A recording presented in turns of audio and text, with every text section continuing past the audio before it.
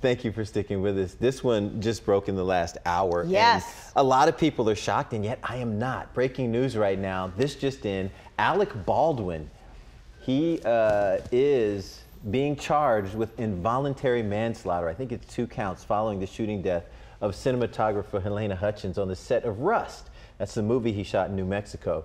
Now, prosecutors in Santa Fe County just made this announcement this morning. The film's head armorer, that's the guy who's in charge of the weapons, was charged with involuntary manslaughter also. They both face a minimum of 5 years in prison if convicted. The assistant director, Dave Halls, he has agreed to a plea deal for a charge of negligent use of a deadly weapon. He will have a suspended sentence and then 6 months of probation.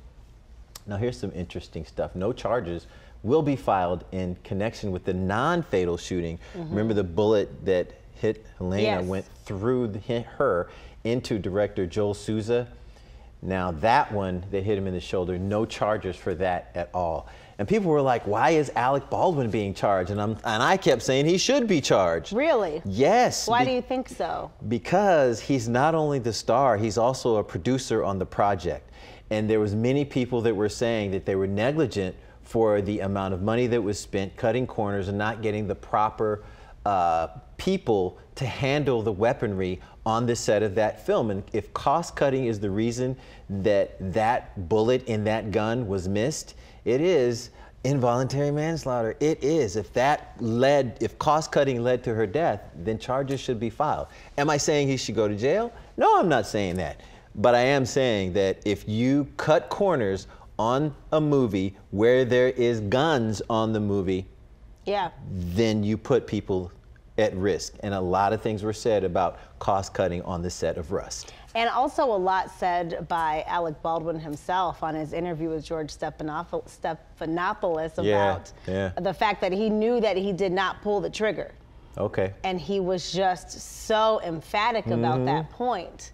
But interestingly enough, it's not just these charges coming down. He has a lawsuit against other crew members saying, you guys shouldn't have given me a loaded gun. The other woman charged, Hannah Gutierrez-Reed, she has a lawsuit as well against the prop company saying, why did you guys give me a live round? So there's a lot of finger pointing. It's like, it really is. It really is, and the buck has to stop somewhere. Like you can do this all day long if you want to, but if you hire people to do a job and those people aren't qualified and you knew that, it's your fault. It's your fault. Also, and this is something that's kind of semantic, when you're on the set of a film, you can point the gun 6 inches off of the person and it will still look like you're pointing it at the person in the film. And so I would never point a gun at anyone. You can point just to the left or right of that person. And I don't know if that's a practice for Baldwin, but I've heard an actor say that before. I would never point a gun directly at somebody unless I had to, and then I triple check that gun before I did it. And I mean, but it was an accident. It was an accident. It was an accident. Yeah, it's tough to get down to the I would never do, because I have heard him talk about the movie Protocol as well.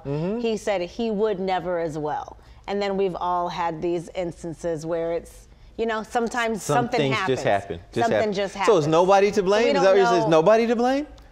Gun just went off and a woman's dead, and a 10-year-old boy, a 10-year-old boy has no mom. But her, the victim, her husband, is now a producer on the movie, which would indicate there's some money that's going to be exchanged. Does that negate for, you know, all that's happened? It doesn't. But I also, and I'll say this again, I don't think anybody's going to go to jail. Yeah. I do think that it's one of those things that's an accident, and I do think Alec Baldwin has enough money to pay a bunch of people so that everybody's okay, especially that kid, especially the kid.